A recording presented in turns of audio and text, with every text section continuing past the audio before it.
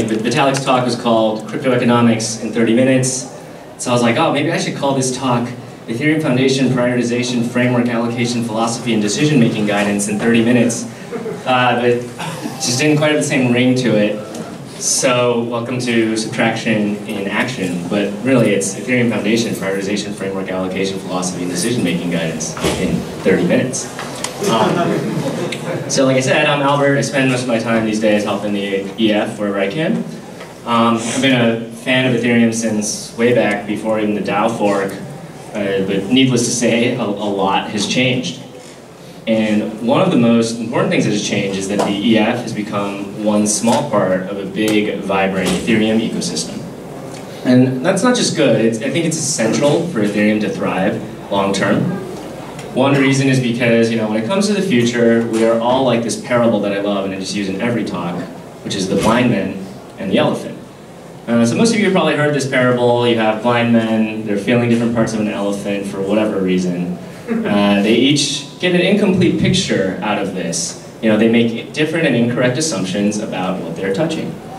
I find this to be a really, even though I have no idea why the blind men are doing this, I find this to be really valuable because in the real world, there's a lot of situations that are analogous to this. In the real world, there's a lot of situations where we don't see the full picture of something, including Ethereum.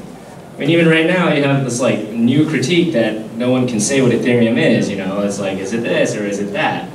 And so if we're having this much trouble describing what Ethereum is today, well, one can only imagine how hard it is to see the picture of what Ethereum is going to be in 5 years.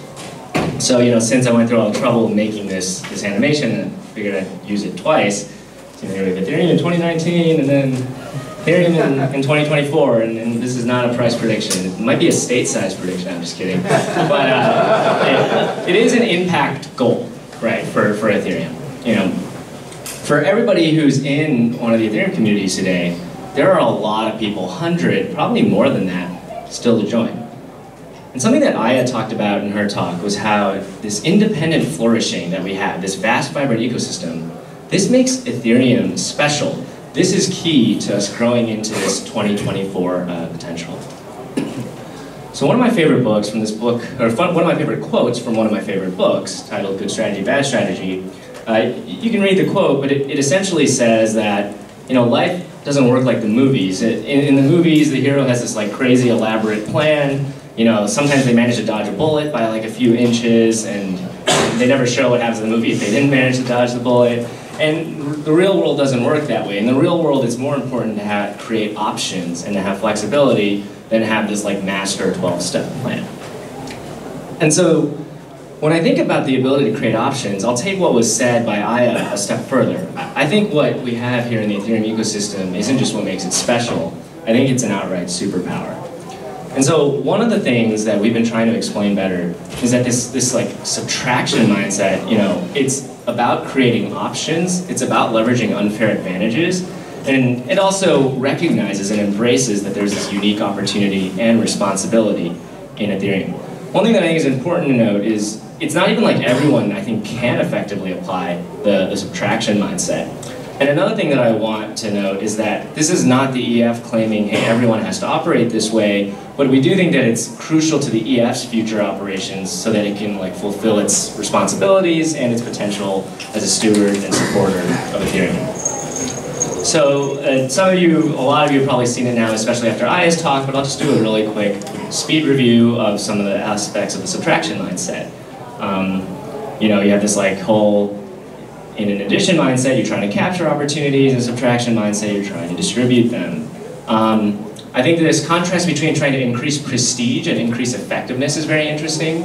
For instance, universities don't seek to grow, in terms of number of personnel or things like that necessarily, but every university cares about its prestige, and one could argue that it has come at the cost of the effectiveness over time.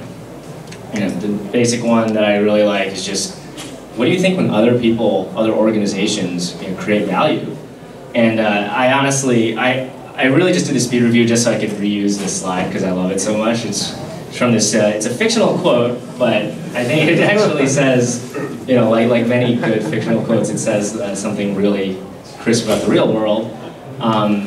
And so, you know, this is obviously not the mindset that we are taking at the EF. And so ultimately, it's not that the point is that the EF needs, like, is trying to avoid responsibility or, you know, do all this other stuff. It's just noting that what matters most here is Ethereum, and how much the Ethereum Foundation matters, that's kind of secondary or hopefully in service to Ethereum.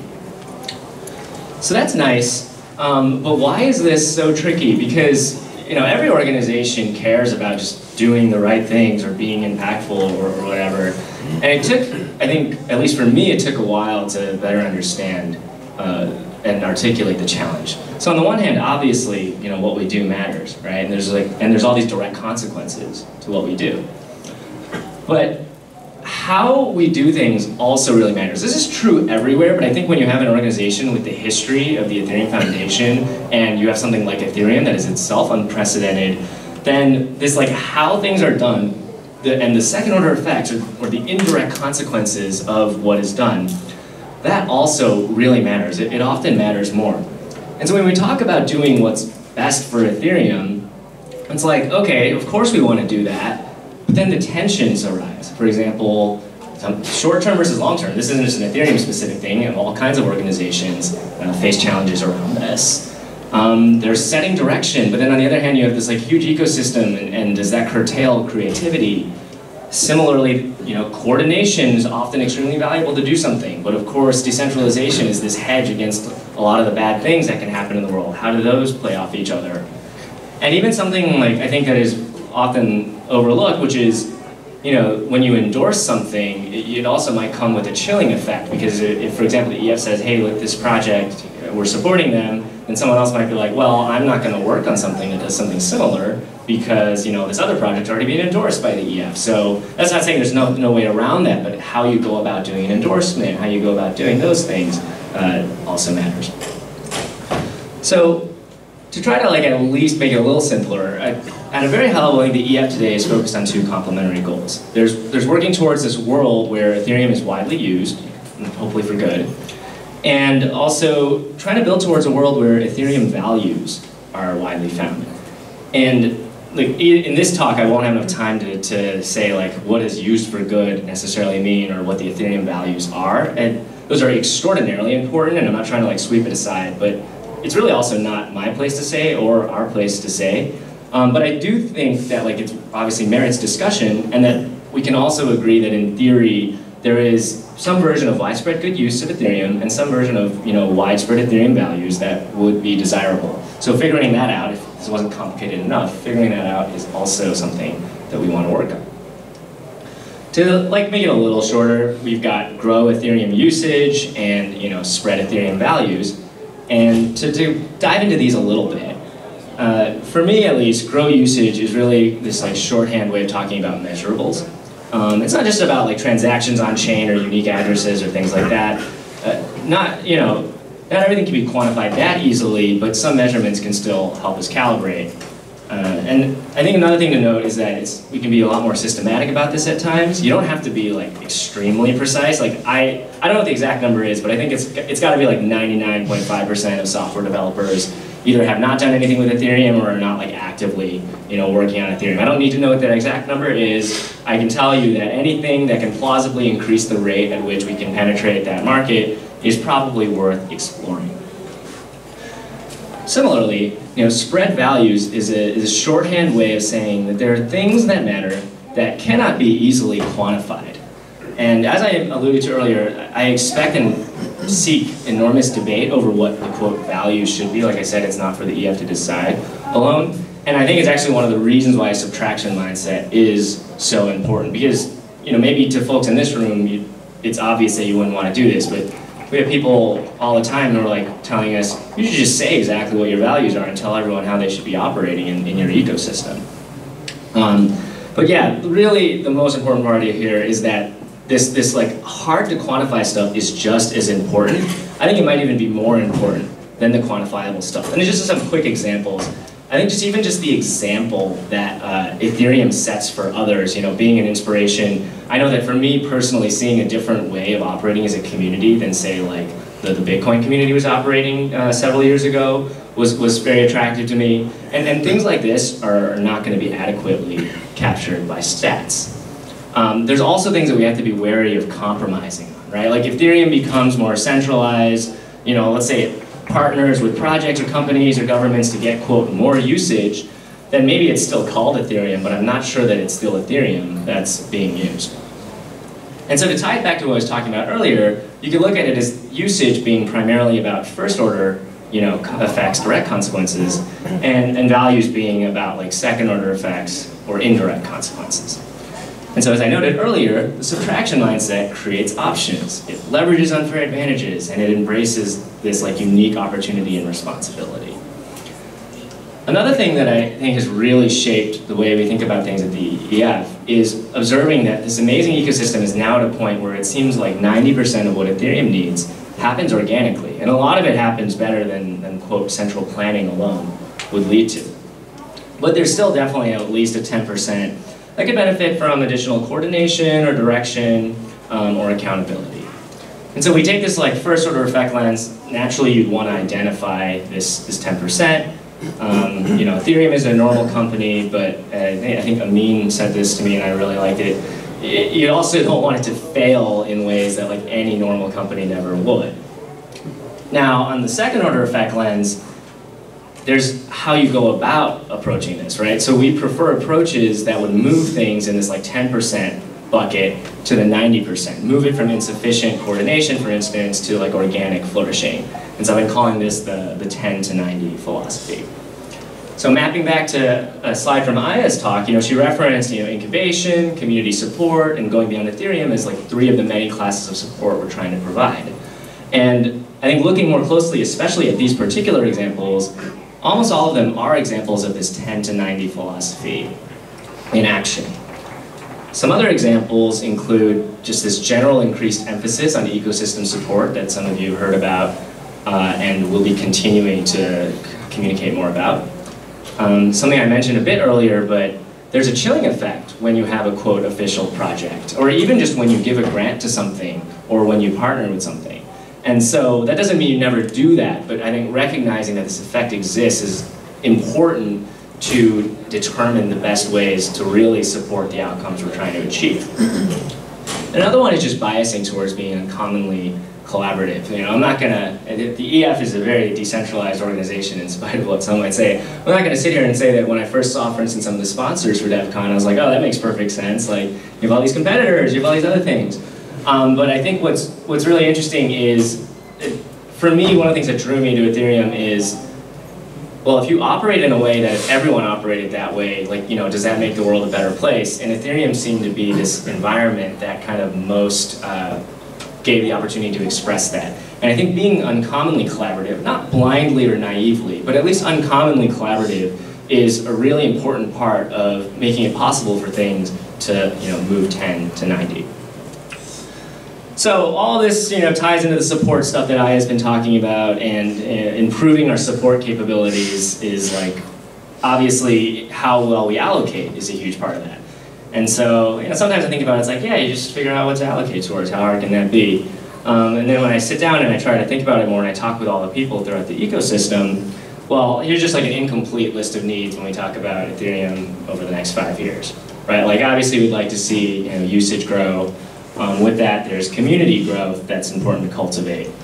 Developer base needs to grow, and then developer output. You know, it's just not just quantity, but like what each developer is capable of doing, which is very different and very important. Of course, researcher base is still going to be important. Researchers often produce things that, you know, enable developers to be much more effective.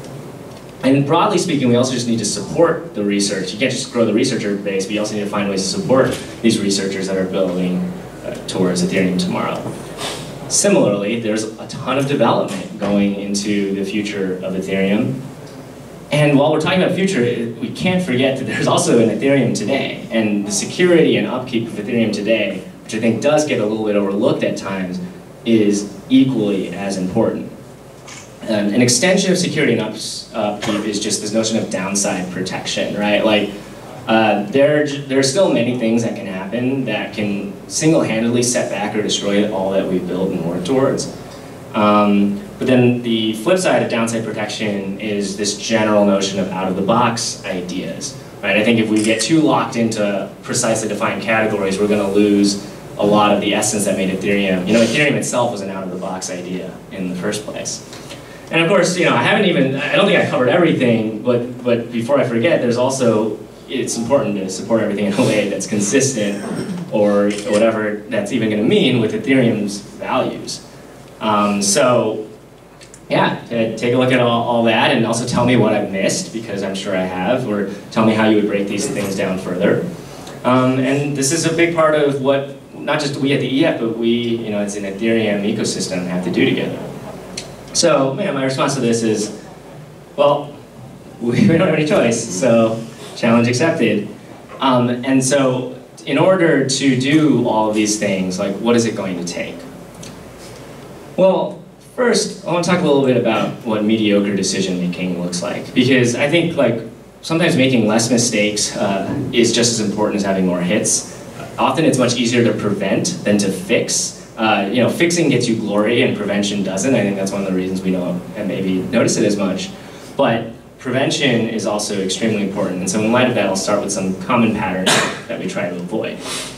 There's wishful thinking, confirmation or narrative bias, just like a general lack of nuance, like sometimes when you just infinitely weight one thing in lieu of everything else. And of course, just pattern matching in general, especially since, if you don't really know why the pattern that you are matching, maybe makes sense to be matched, then it might very well be coincidental. So these are just some, basic things to keep in mind, easier said than done, but something that we try to keep in mind with everything. So now I want to talk a little bit about how we would, for instance, evaluate an allocation proposal. There's a few big components here. One is to precisely identify the goals. Another is to think holistically, independent of the proposal, about what are the best ways to achieve the goals. And then there's, evaluating the proposal itself. So, got those steps here. So, coming back briefly to Aya's presentation, in it she showed some of the things that the Ethereum Foundation has been supporting. And just to quickly run through them again, we had grantees, we had these other support designations, and then these additional areas, which I also showed earlier when I was talking about the 10 to 90. I obviously wouldn't have time to go into each and every one of them, but I did think that what might be helpful is to kind of do a case study of what allocation looks like in practice. Because what's important is not to be able to justify a mediocre decision, it's just to make a good decision. And so we can talk about theory and framework all day, but let's see what happens when you really put it into practice. And to illustrate this, I chose a particularly interesting allocation story from this past year. This was definitely way more elaborate than most. I want to emphasize that it's not everything needs to go through all the stuff that happened here, because again, the goal is not to produce better justifications, it's actually just to make better decisions as often as possible. That often requires incomplete information, operating with incomplete information.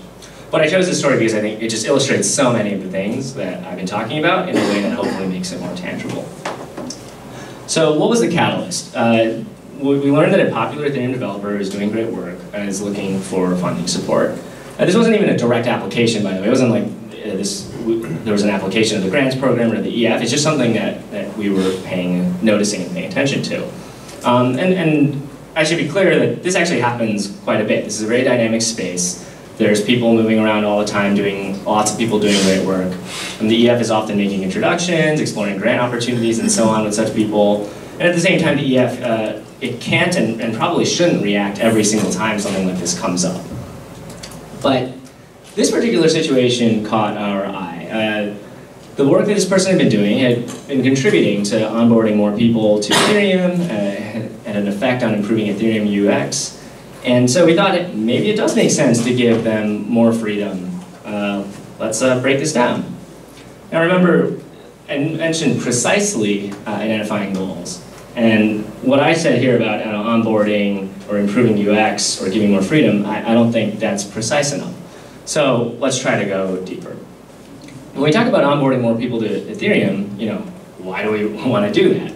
And one obvious reason is we think this is going to lead to more Ethereum usage. But of course, an important implication of that is that people will continue finding Ethereum useful and not just one and done. So you're not just looking for like a gimmick to onboard somebody, right? You're actually looking for a sustainable outcome. Another reason might just be that like when you onboard people to Ethereum, the people themselves might be developers, and maybe those developers, they become an Ethereum developer. And then maybe that Ethereum developer then creates new cases, and the cycle kind of starts where it begins. And there's many other possible reasons. Similarly with Ethereum UX, right? Like when we talk about Ethereum, improving Ethereum user experience, for what impact? Is it maybe increased accessibility? Maybe that increased accessibility leads to increased user growth. Maybe increased security, like less user error. And just in general, I think products are more useful when the UX is better. And of course, there's so many other reasons why improving UX would be good. Lastly, for this whole give more freedom, well, there was this hypothesis that it would lead them to be more impactful on Ethereum via increased contributions to, maybe the onboarding that I mentioned, the UX stuff that I mentioned, and perhaps also other stuff. We shouldn't restrict to what their work had been doing so far when there was evidence that they were doing lots of good work. One thing I think is really cool here is it's not, I think, obvious at all who this is because there's so many people in the ecosystem that fit a lot of these attributes. So moving forward, step 2, holistically, how can we best achieve these goals? And I think this is a really important step that often gets skipped. I think oftentimes we jump too quickly to providing an answer when instead we should be improving the question that's being asked. Out-of-the-box ideas often come from the question prompted by better questions, not just directly answering a question. So what is onboarding? For onboarding more people to Ethereum, right? These are all these reasons I listed out earlier. But breaking it down, I think the more questions that we want to ask are, what are the best ways to grow Ethereum usage? Or what are the best ways to grow the developer base? Or what are the best ways to create more use cases? And similarly with UX, we talked about these things, increasing accessibility, security, usefulness. But breaking that down, where do we need to most increase accessibility? What are the best ways, again, to grow the usage? In what ways do we most need to improve security or just decrease user error, which might not be strictly a security thing? How can we improve Ethereum's usefulness in general? And of course, how can we make Ethereum products, whatever that even might mean, easier to use? And then finally, we have to give this person more freedom. Well, we thought it might increase their impact, so what would the best ways to improve the onboarding in general be, whether it involves this person or not, and same with UX. But then also with the person, what type of environment would help them be most impactful? Is there guidance or mentorship and obviously financial support that would enable them to do their best work? And so off of one situation, I've easily come up with 20 goals that are potentially worth pursuing. And at a meta level, it's clear that increasing EF's ability to provide support is going to be necessary to be able to just work on more of these goals. And then another thing that's really important is that if you want to improve your allocations, a big part of that is actually improving what opportunities you have to allocate, right? Sometimes you have these options in front of you, but if you can create more options, that's often the best way to be able to make a better decision. So earlier I talked about evaluating an allocation proposal, but there's kind of this analog, which is to create an allocation opportunity. And you do that, it's still very similar to evaluating a proposal, but for instance, inviting and seeking out proposals is obviously a very different step than evaluating them. Now remember, I showed this slide just a moment ago about how jumping too quickly, and I actually skipped over one extremely important question that should be asked.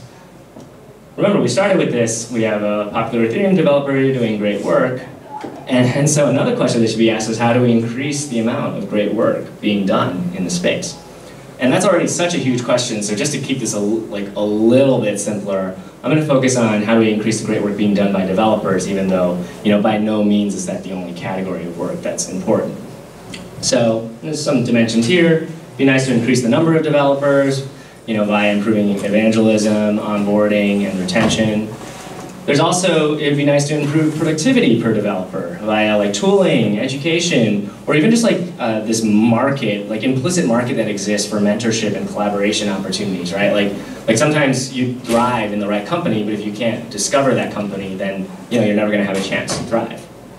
So what we did to work on this was we formed a few working groups. And these working groups did the following things in parallel. They identified potential goals that we should focus on ASAP, and they also performed deeper investigation of the topics, just general research, interviewing people, and even asking experts outside of the Ethereum ecosystem.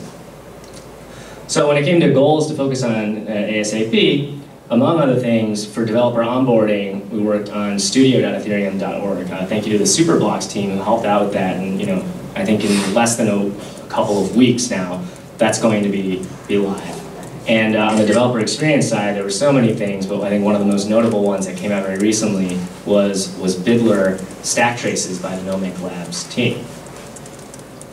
Furthermore, this deeper research on developer experience, it led us to seek out developers who themselves are experienced with Ethereum, are passionate about DevX, and have the bandwidth to help, or maybe we can help them create the bandwidth to help.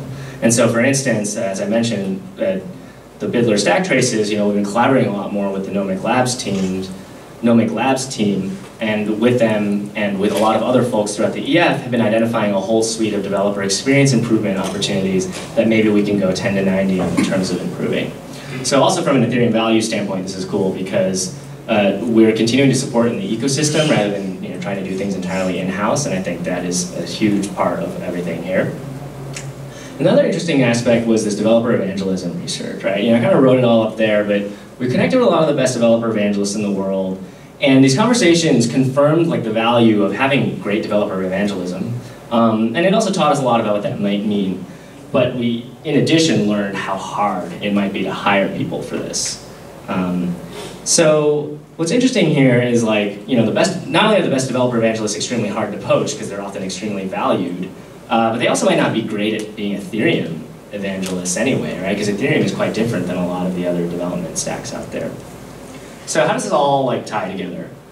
Remember, this all started with a popular Ethereum developer doing great work, and we were thinking about what it might, we were trying to assess the different goals, and one question we asked was, is there an environment that they could be more impactful in? What type of guidance, or mentorship would enable them to do their best work? That also led to us thinking about how do we increase the amount of great work being done, which, this whole value of developer evangelism, and in addition, finding out how hard it is to hire for that. So you might even have noticed earlier, if you're eagle-eyed, developer evangelism program was kind of buried in this incubation section that Aya showed and I've showed a few times here.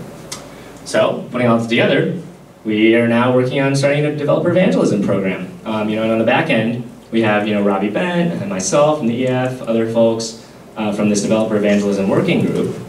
And on the front end, popular Ethereum developer doing great work. We learned this particular person here was Austin Griffith, who many of you know worked on the burner wallet and all kinds of other things. And this was really cool, I think, when I think about how this came together. I think it's really we're going to work together with Austin to build out this program. We're going to be able to leverage his passion and enthusiasm for evangelizing Ethereum. And I think it's just really fitting that we start with one of the most kind, authentic, passionate, and prolific builders in Ethereum. When we were talking to these various dev evangelists, a lot of them weren't really builders at heart. They were actually more like evangelists at heart who happened to be able to build. And for Ethereum, it didn't feel right to have anyone other than someone who's just first and foremost a builder. And if anyone here knows Austin, that's all he can do. I think the birth of his child is literally the only thing that ever stops him, and even then it's for 36 hours or something. So anyway, to wrap everything up here, we've gone from the top kind of all the way down, and I'll close by zooming back out. Ethereum is going to have enormous direct consequences, and perhaps even more enormous indirect consequences. So we have a long way to go, and because of that, one of my favorite quotes is to hold tightly to the problems, but loosely to the solutions. For us, right now it seems that becoming more flexible, dynamic, and capable at providing support that's the best way that the EF can practice this subtraction discipline. But as I said, hold loosely to the solutions. Like, hopefully as a result of this talk, you'll both better understand our reasoning, and more importantly, be able to give us feedback. So, thank you everyone for coming to talk. Hope you've been enjoying Devcon.